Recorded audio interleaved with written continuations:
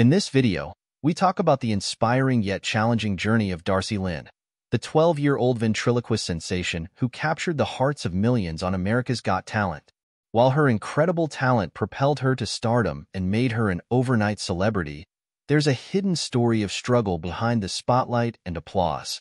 Now, at 19, Darci Lynne has bravely opened up about a deeply personal issue that many fans were unaware of, shedding light on the challenges she faced along the way. Join us as we uncover the shocking revelations from this beloved young star's life. Early beginnings of Darci Lynne. Darci Lynne Farmer, born on October 12, 2004, in Oklahoma City, Oklahoma, was destined for greatness from a young age. Growing up as the only girl among three brothers, Nick, Dalton, and Nate, Darci was immersed in a lively and supportive household. Her parents, Clark and Misty Farmer, played a pivotal role in shaping her character and talents, instilling in her a strong sense of confidence and perseverance. Despite her early passion for singing, Darci struggled with shyness, which made public performances feel daunting. However, her parents' unwavering encouragement helped her overcome this fear and embrace her artistic inclinations. In 2014, Darci took her first significant step into the spotlight by participating in the International Cinderella Scholarship Program. Her talent shone brightly, earning her the title of International Mini Mississippi. This accomplishment marked a turning point for Darci, igniting her confidence and fueling her desire to explore new avenues for expression. It was at this contest that she first encountered Lisa Bonacquisti, the international teen champion whose influence introduced Darci to the world of ventriloquism. Inspired by Lisa's skills and performance, Darci felt a spark of interest that would lead her down an exciting new path. The path to ventriloquism. In 2014, Darci entered Edmond's Got Talent, where she showcased her burgeoning ventriloquism skills after a month of dedicated preparation and valuable mentorship from Lisa. Darci won the top prize, validating her talent and attracting the attention of Gary Owen, a renowned ventriloquism coach. Gary, impressed by Darci's potential, offered to become both her business manager and trainer, solidifying a partnership crucial to her success. Under Gary's guidance, Darci honed her ventriloquism skills alongside vocal mentorship from Tiana Plens. With their support, she participated in various talent competitions, quickly amassing accolades. In 2015, she won the junior section of Oklahoma's Got Talent and the Oklahoma Kids competition.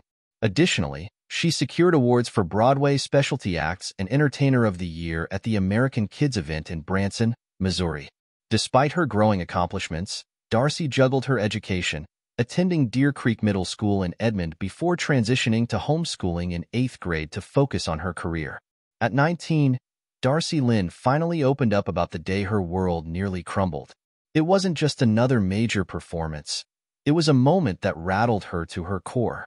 Then Simon Cowell stepped in, not as the hard-nosed judge everyone knows, but in a way that no one saw coming. This pivotal day changed Darci Lynne's life forever. Simon Cowell played a crucial role in her journey. Darci, a sweet, young ventriloquist who captured America's heart, achieved instant fame after earning the Golden Buzzer. But let's be honest, it wasn't all confetti and puppet magic. Beneath the polished act lay a whirlwind of challenges no one could see. She worked tirelessly to reach her goals, but one explosive moment nearly made her quit, something that could have changed everything people thought they knew about her. Even Simon, often seen as the ruthless businessman, was deeply involved in her story. After her big win, Simon's Psycho Music welcomed Darci as part of his lineup alongside stars like One Direction and Little Mix. With ventriloquism as a fresh twist, she became his ticket to adding a wholesome touch to the roster. For a time, it worked. Darci gained countless opportunities, from collaborating with top producers to appearing on major shows. However, the reality wasn't as glamorous as it seemed. Behind the flawless appearances and perfectly executed routines was chaos, meticulous planning, relentless rehearsals, and people telling her how to speak, act, and even smile. Her Golden Buzzer moment remains iconic, but it wasn't as effortless as it appeared. Every move, beat, and note had been rehearsed to the point of exhaustion. While audiences saw a confident girl performing with her puppet sidekick, she was juggling countless mental tasks to ensure perfection. All that effort culminated in just a few seconds of glitter raining down on her head. Darci had to continually evolve to avoid becoming another "where are they now" story. She introduced new characters, crafted fresh routines, and found innovative ways to keep audiences engaged in an age of fleeting attention spans. Despite the pressures, she stayed grounded. While it would have been easy to become overwhelmed by fame, she remained thankful, kept smiling, and embraced the challenges, even when her puppets felt like an unbearable burden. Could she leave ventriloquism behind someday? Maybe.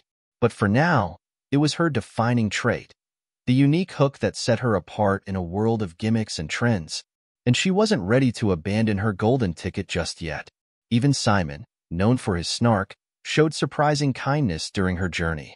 He once visited a terminally ill fan, not for publicity but out of genuine care, alongside musician Richard Goodall.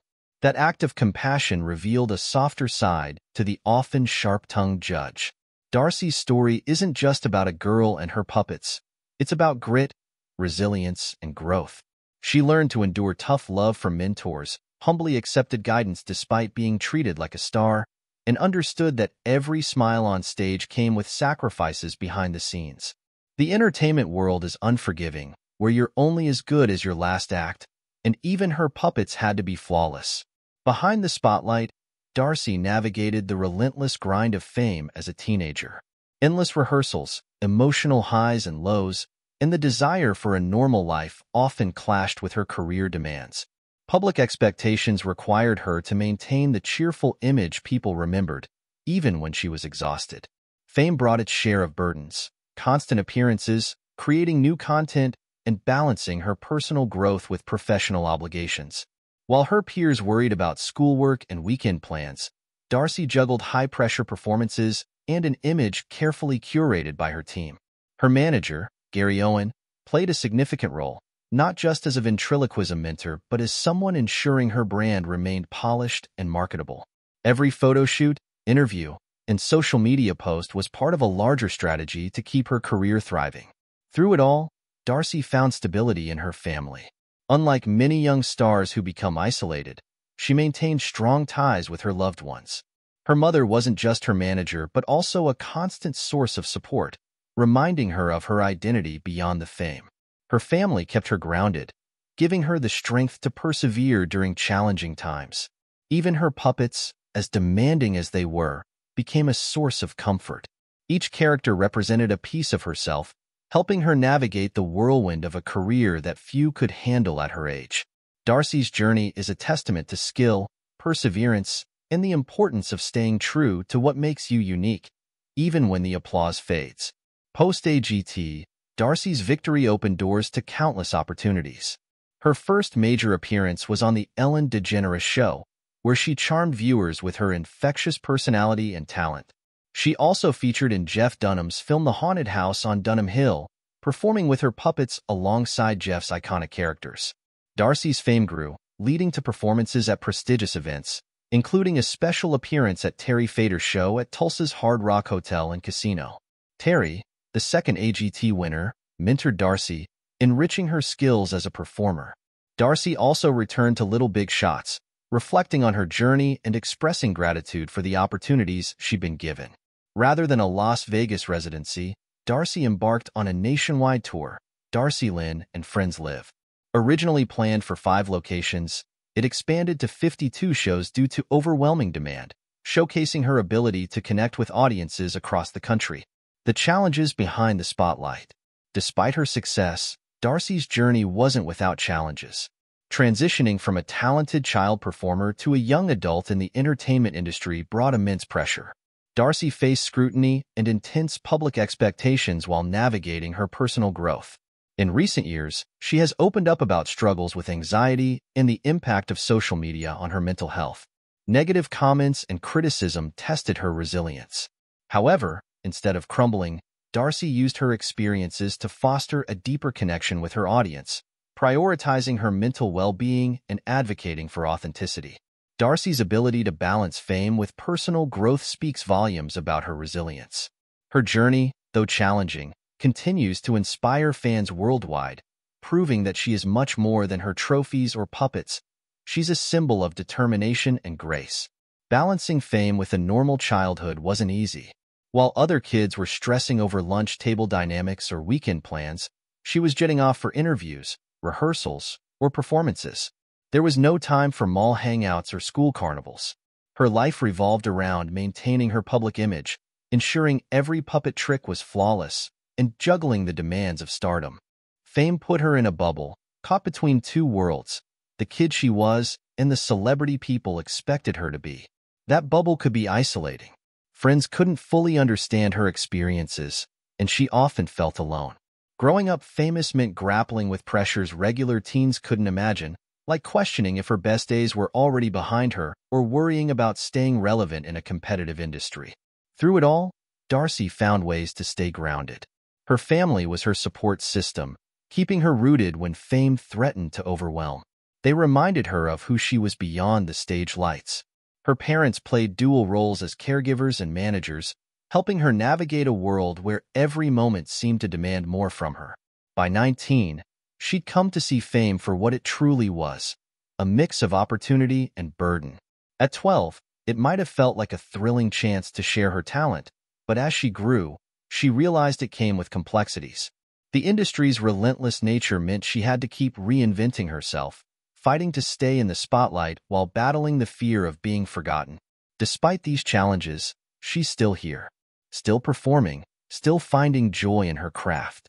That resilience is perhaps her most impressive quality, not the puppets or trophies, but her ability to stay true to herself through it all. The real challenge isn't making a puppet talk, it's making sure her own voice remains heard. Her story is far from over. Whether she continues with ventriloquism or ventures into new territory, what matters is that she's carving her own path. For years, she lived up to others' expectations. Now, it's her time to decide what she truly wants. As for Simon Cowell's role in her journey, whether he was a genuine supporter or a shrewd opportunist, that's up for debate. What's clear is that Darci's story is one of perseverance, growth, and a determination to keep shining, no matter where life takes her.